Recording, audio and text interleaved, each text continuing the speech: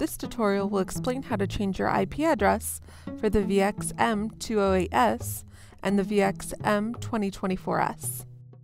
Your computer should be on the same network as the DSLAM. First, you will need to open your web browser.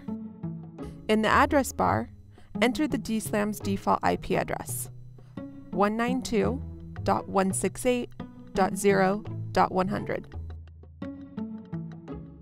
Once the login screen appears, enter the username, admin, and the password, admin. Here you'll see the homepage of the DSLAM for the first time. On the left-hand side, you will see a menu with various options. Click on Administration, then click on IP address. Here you can change the IP address as well as the default gateway.